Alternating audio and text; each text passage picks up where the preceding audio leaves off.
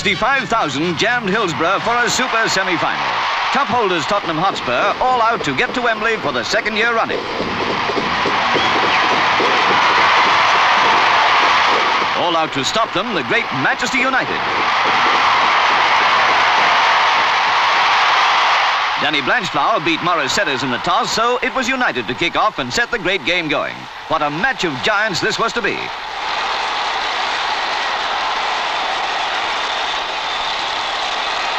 Spurs were early on the warpath. The ball went to sharpshooter Jimmy Greaves, so naturally, goal for Tottenham.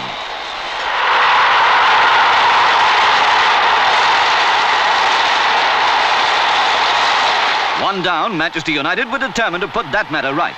Giles passes to Setters, who puts his centre-forward David Hurd in possession, but they found the Spurs defence on the alert.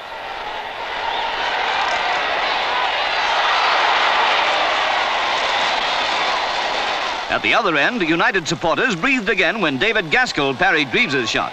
Then Tottenham's inside right, John White, centred cleverly, and a header by Greaves Jones gave Spurs their second goal.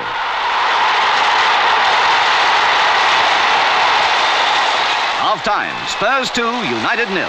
Soon after the resumption, there was a hailstorm.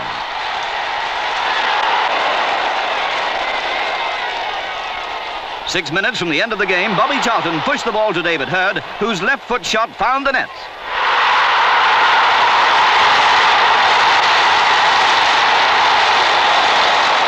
Spurs hit back, making the final score 3-1. Terry Medwin was the scorer.